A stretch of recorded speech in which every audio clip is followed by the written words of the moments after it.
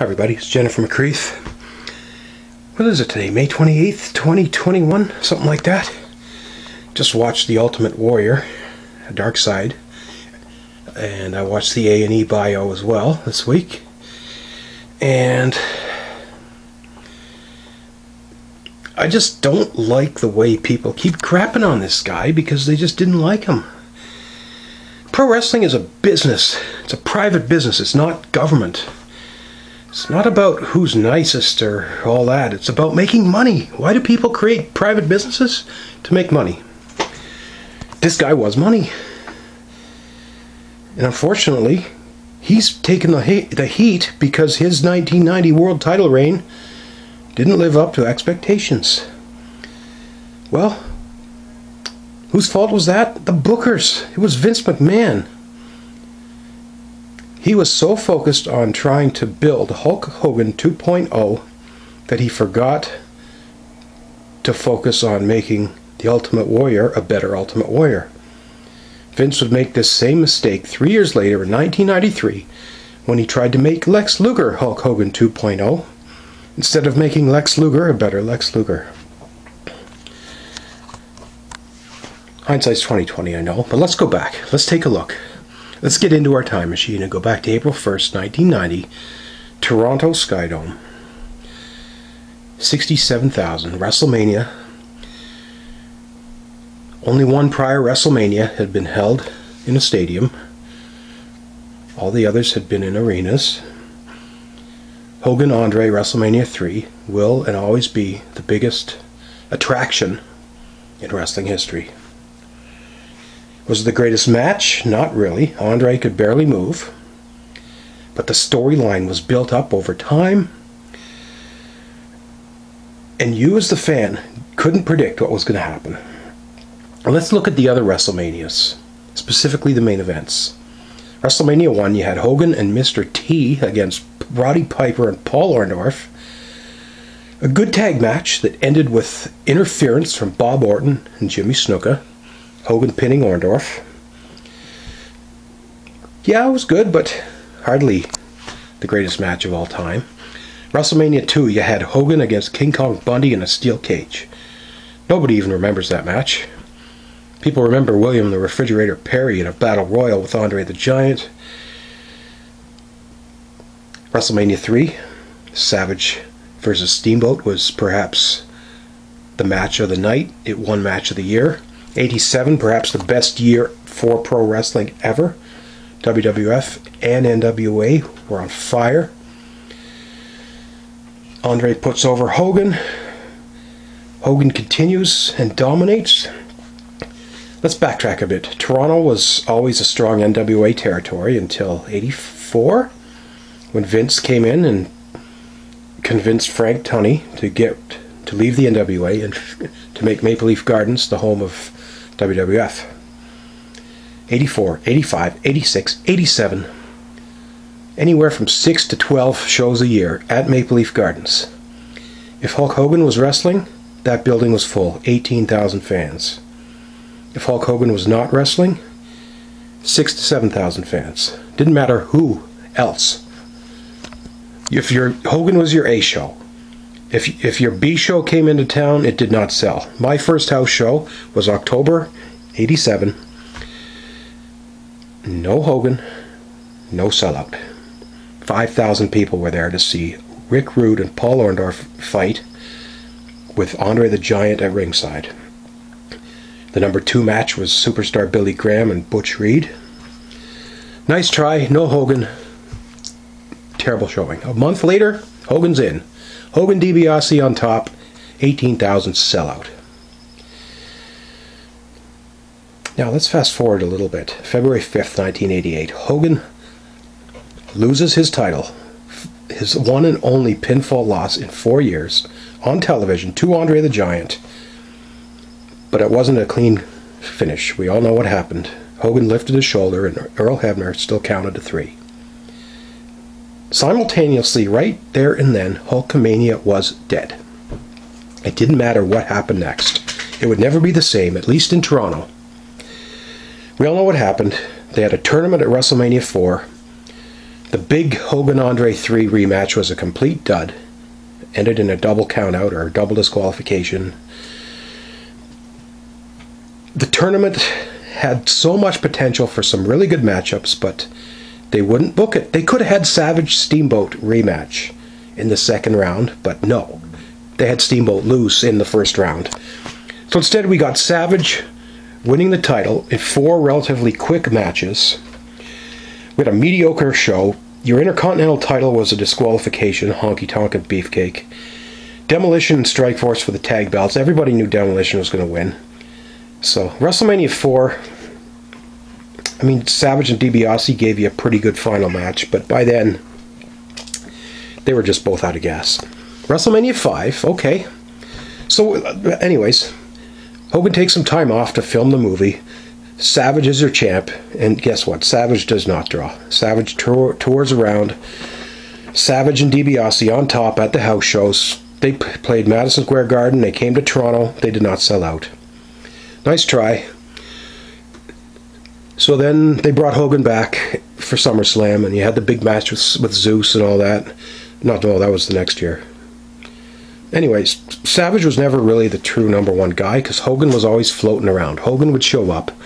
Hogan would co-headline stuff. SummerSlam, it wasn't Savage on top. It was Hogan and Savage versus Andre and DiBiase. Survivor Series, it was Hogan and Savage as a team. Royal Rumble, Hogan and Savage would fight. There were house shows. Hogan was coming off the house show loop. That's why he dropped the belt. Savage couldn't draw. After SummerSlam, they pivoted to Savage and Bad News. That didn't draw either. Bad News Brown, great wrestler, great heel, but not a draw. February 3rd, 89, the Mega Powers split up. Once again on the main event, the big TV show. Now Savage is heel.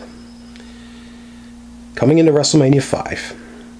And yeah, it was a great program, a great storyline, a great feud. Hogan and Savage had worked before in 85 and 86. But guess what they did leading up to WrestleMania 5? Savage still had a few matches with Bad News. But Savage was now heel. They didn't want to have heel versus heel. And the few times they did, Bad News got cheered. So they brought in the Intercontinental Champion, the Ultimate Warrior. WrestleMania 6 was not the first time the World Champ and the Intercontinental Champ headlined. Intercontinental Champ Warrior and World Champ Savage headlined house shows. I don't think they were title for title matches. Some of them might have been, but they wrestled. February and March, 89. As they say, 6 days a week, twice on Sunday. And of course, they all ended in disqualifications. Did those sell out? I don't know. Probably not. So anyways, WrestleMania 5, Hogan Savage, good main event, but we all knew Hogan was going to win. There was no intrigue or suspense there. We knew exactly what was going to happen. Hogan was going to beat Savage, and he did. And of course, Savage then picks up Sherry Martel as his manager. Hogan and Savage keep feuding. Zeus comes in off No Holds Barred. But guess what? 89 house show loop with Hogan on top. For the first time in ever, Hogan was not selling out house shows. Zeus was not a main eventer, and he didn't go on the house show loop. But Hogan Savage, the rematch, those did not always sell out. And guess what? There were no other real good heels for Hogan to work with in 89. Saturday night's main event, he worked Honky Tonk Man, who had been Intercontinental Champion in the past, but had transitioned into a tag wrestler. Hogan fought King Haku. Who else did he fight 89? He reignited his feud with DiBiase, but nobody really took those matches seriously. Then they warmed up the Genius, and he got a count-out win over Hogan. They were pushing Curt Hennig. And meanwhile, the Ultimate Warrior, like Hogan, had only ever been pinned once, and it was a controversial finish, so it didn't really count. Bobby Heenan pulled his ankle, and Rick Rude got a pin over the Warrior. But they followed that up by having Warrior win back over Rude. So Warrior, a very strong two-time Intercontinental Champion. Hogan comes in as your two-time WWF champion. Both of them were seemingly on a collision course. Survivor Series 89 Warriors match actually closed the show. Warrior Andre was your main event feud, where Hogan versus Zeus and DiBiase was lower in the card. But yeah, Royal Rumble 90. What's the one thing you remember about that? Hogan and Warrior in the ring for a couple of minutes. You don't remember that Hogan won the Royal Rumble. You don't remember that it was Mr. Perfect who was the runner-up. You remember Hogan Warrior meeting in the ring at the Royal Rumble. So that set it up. Okay, face versus face. We've never done this before. But like I said, they ran out of heels. They were even beating up the same heels. Hogan and Warrior both were beating up Dino Bravo. They were beating up Rick Rude. They were beating up this newcomer Earthquake, who wasn't quite ready for the main event. And all your other really good heels, you'd turn face. Jake Roberts was face. Beefcake was face. Big Boss Man turned face. All these great workers that... I mean, Hogan worked with all those guys, except for Snake. They wouldn't let Snake work with Hogan because the fans were cheering Snake and booing Hogan. So yeah, WrestleMania 6, 22 minutes, main event. It's not going to be a Meltzer 5-star classic. It's not Flair and Steamboat. But Hogan and Warrior, for two big muscle heads, they gave you a pretty darn good main event. Back and forth. There was some wrestling in there. Hogan can wrestle. He's not just all about punches and kicks. Vince just didn't want him wrestling. He wanted him to do the power stuff. Great show. Big surprise. Hogan cleanly pinned. Oh my goodness, we never thought we'd see this. Must be a fluke. The very next TV, Jack Tunney comes on and says there will not be a rematch. There's your first mistake right there. A rematch would have been huge. You come back, Hogan's leaving, we know that. He's going off to do another movie. I can't remember what the second one was, but he's going to be off the house show tours, so you need the belt off him. But they could have kept this thing going. Hogan Warrior. How about a rematch at SummerSlam? So anyways, Hogan gets squashed by the Earthquake on a Brother Love show and is away for a couple months. So who do they give the Warrior? They give him Rick Rude. Great worker. He beat the Warrior once before. He might do it again. No, he won't. We know. There's no way in hell Rick Rude is ever going to pin the Warrior for the world title. Nobody wanted to see that match again. We'd seen it twice. WrestleMania 5, SummerSlam 89. We'd seen it on the house shows. We did not want to see it again. We did not need to see it again. But that's all they felt they could do. Mr. Perfect had just been beaten by Brutus Beefcake at WrestleMania 6. His supposed first clean pinfall loss, which is not true because he lost on the house shows to both Hogan and Warrior. But your number 3 guy, Hennig, had just been buried by Beefcake. And Warrior winning the world title, you're going to take the Intercontinental off him and have a tournament, put that on Perfect, okay. Maybe Warrior and Perfect can work again, but for now that's off the shelf. Who else did you have? Well, you already buried Dino Bravo with the Warrior. Bad News and Piper had a double count out. That feud was supposed to continue, but for whatever reasons it didn't. They would end up putting Jake with Bad News. I think if you had turned Jake heel, or Jake could have worked Warrior. Face versus face. How about turning the Warrior heel? Let the fans decide. We're gonna book Jake with a Warrior. If anyone could get a good match out of the Warrior, it would have been Jake. And as we would learn, that was going to be the plan a year later in 91 before the Warrior ended up getting fired. But Jake had just finished a lengthy program with DiBiase. DiBiase was going to move on to the Boss Man, so Jake needed something to do. They ended up giving him Bad News. Earthquake had squashed Hercules. He would move on to Saturday night's main event to squash Hillbilly Jim. Then he would put Hogan out of commission, but maybe Earthquake and Warrior would have drawn.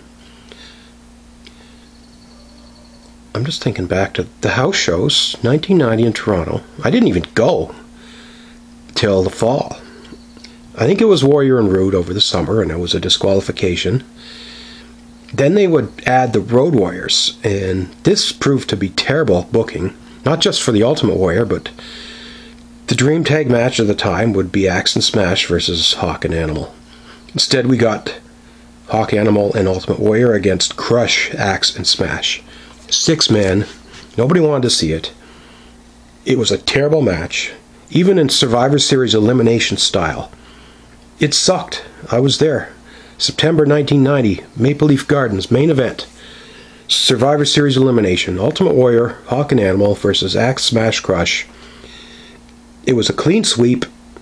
8 minutes in, Axe had been pinned, Crush had been disqualified, and Smash had been pinned. Terrible match, terrible main event. The place was half empty. Nobody wanted to see that. So then they throw Haku at the Warrior on the main event, Saturday night's main event. They go over to Japan and he works a match with DiBiase, but that's just a one-off. Savage was working Dusty Rhodes. That was pretty cool, actually. The first ever mixed tag, bringing back Elizabeth, WrestleMania 6. People say, what was the undercard? What was the number 2 match on that show? I think it was the Savage Dusty match with Sherry and Sapphire. You could argue Beefcake against Perfect was a huge match. Demolition versus Andre and Haku. But yeah, Savage could have... Savage was a heel. He'd worked with Warrior before. Savage had been former world champ. Savage would have been a more credible opponent than Rude. They keep coming back to Rude not being the right guy. SummerSlam. Instead of having Warrior as your clear number 1 guy main eventing, it's co-main event. It's like they did with CM Punk. We'll put the belt on you, but you're in the co-main event. You're not the real main event. Hogan Earthquake's our main event. Warrior and Rude is our co-main event. And guess what? Again, after Hogan lost the belt in '88, he was no longer a draw at the house shows. They tried to bring him back in the fall, and they split it up. Warrior and Road Warriors and Demolition would work one tour. Hogan and Earthquake would work another tour. I remember in '90, I saw the 6-man with the Warrior. In September, then November, it was Hogan against Earthquake. No belts, just a match. Ended in a count-out. So they came back again on Boxing Day. Hogan, Earthquake, stretcher match. Again, not even half sold out. Probably 5,000 people. So Warrior in a 6-man did not draw. Hogan without the belt didn't draw. Warrior Rude didn't draw. I'm trying to remember. I don't think Warrior even came back to Toronto. I think he only had 1 title match in Toronto, Maple Leaf Gardens, during his 9-month run. So then they decide to pivot to Sergeant Slaughter. They have Slaughter take the belt off Warrior because Savage interferes, which leads to the belt going back on Hogan. Hogan and Slaughter on top at WrestleMania. Savage and Warrior would work underneath. A good program. I forgot the Survivor Series, 1990. Again, Warrior was champ. He had a Survivor Series match. Hogan had a Survivor Series match. They both won their matches. And then they put them together in a grand finale match of survival. Hogan, Warrior, and Tito Santana against 5 heels. Tito got eliminated. Hogan and Warrior take out the 5 heels. Once again, you've got Hogan side by side with the Warrior. So Warrior was never really given that pedestal as the number 1 guy. Yeah, I beat Hogan, but Hogan's standing beside me. He's posing with me instead of fighting on the match under me. And there was no rematch. No chance for him to prove that it wasn't a fluke. I don't know. By the way, Hogan won the belt at WrestleMania 7. Warrior ended Randy Savage's career, supposedly in a retirement match. Hogan versus Slaughter would go on to headline house shows in '91, and they would not draw. What did Warrior do that? I can't even remember. Somehow Warrior and Hogan kept together as a team and feuded with Slaughter and his henchmen until SummerSlam, when Warrior and Hogan took on Slaughter and the Iron Sheik. and General Adnan, and then they were going to have Warrior fight the Snake, but then Warrior got fired, and that was it. I don't know. I just think if the Warrior had been better booked, he could have drawn and been a better champion, to the point where you could have kept him as champion. Hogan finished his movie. He wanted to come back. You're going to put Hogan back on top again? A transition. Hogan never got... We never saw the rematch with the Warrior. The WCW stuff doesn't count years later. We were always left hanging. Then again in 92. Warrior gets fired, but they bring him back a year later. Warrior saves Hogan from a beating at WrestleMania 8. Instead of challenging Hogan, they both go in separate directions. Vince brings in Ric Flair. He books Hogan Flair, but pulls the plug on it. They never end up having that match on pay-per-view. Savage Flair. Then it goes Warrior Savage. We never... And then Hogan... What did Hogan do in 92? He just... Inconsistent booking. The Undertaker was in there for a title run. I mean, then Warrior and Undertaker feuded. It was... Which was not good. Undertaker was new to the business, and that his original character just wasn't really going to wrestle. Warrior needed someone who could wrestle. You can't just have him in there with another big musclehead, unless it was Hogan. And, yeah, so stop crapping on the guy. He did the best he could with the booking he was given. He was the only, other than Hogan, the only other credible guy. That's the other thing. 89, Warrior was on the B house shows beating Andre. Nobody else beat Andre. After Andre turned heel and lost to Hogan, he headlined house shows, the B shows. They came through Toronto. Andre worked with Jim Duggan. He worked with John Studd. He worked with Hillbilly Jim. Worked with Jake Roberts, and he worked with the Ultimate Warrior. Andre squashed everybody except the Warrior. Warrior would always beat Andre. And all those they didn't sell out either, but yeah. Big mistake. And he'd do it again with Luger. Vince McMahon I'm talking about. Tried to turn Luger into Hogan instead of focusing on Luger being a good Luger. Maybe we'll do a Luger video next. Yeah, there it is. Why didn't the Warrior work as world champion? Bad booking.